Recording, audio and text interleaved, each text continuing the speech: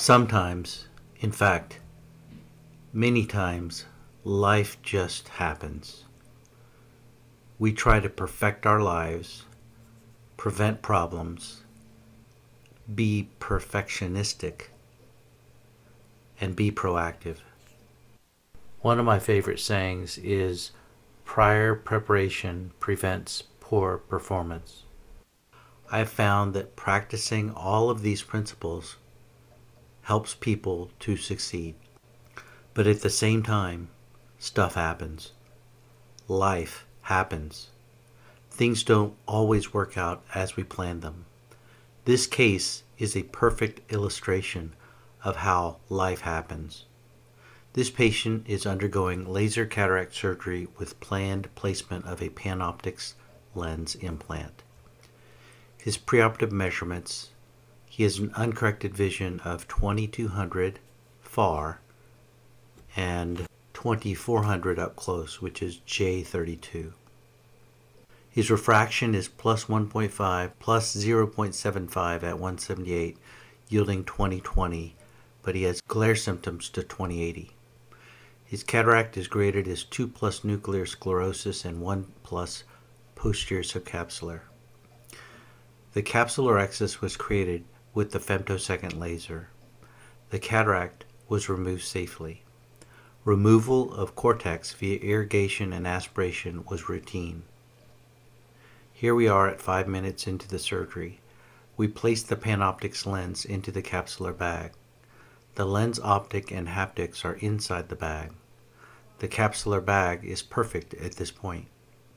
We then proceed to remove the viscoelastic from in front of the Panoptix lens.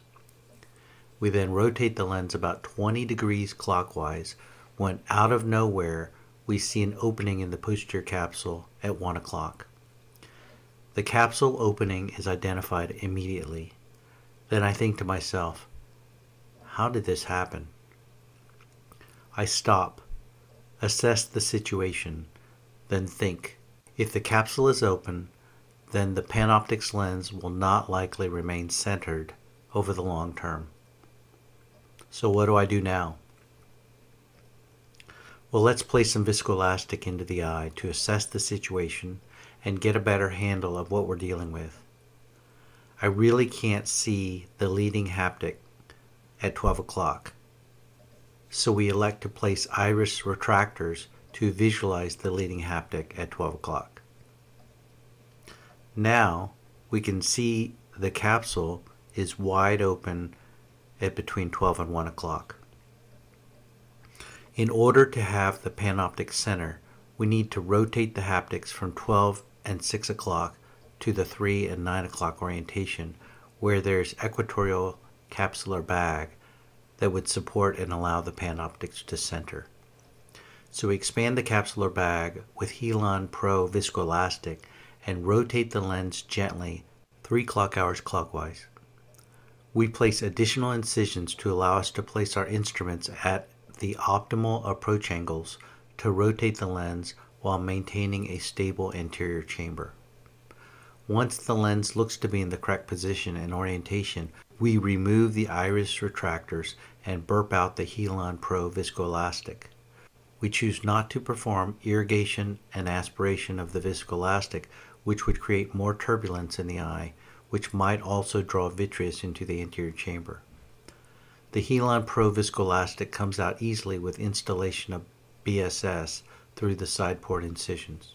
If the lens did not center, my next move would have been to perform reverse optic capture to move the optic anterior to the anterior capsule leaflets while leaving the haptics in the capsular bag. The Panoptix lens was perfectly centered at the end of the case, as we can see the reflection of the Lumera microscope lights centered on the central optic of the Panoptix lens at the end of the procedure. My theory is that the acrylic material of the Panoptix lens can sometimes be so sticky to the capsule that the lens can grip the capsular bag and break the capsule because of the unavoidable adhesion of the acrylic material to the capsular bag. and it is possible to unavoidably tear the capsular bag by rotating the Panoptix lens. This is the only time I've ever seen an inadvertent opening of a capsule bag despite perfect surgery with any implant ever. I've placed about 180 Panoptix lenses at the time of this surgery, and this is the only time that I've seen this. But it is noteworthy. The next day, the patient comes in for their follow-up visit. The eye looks perfect, thankfully.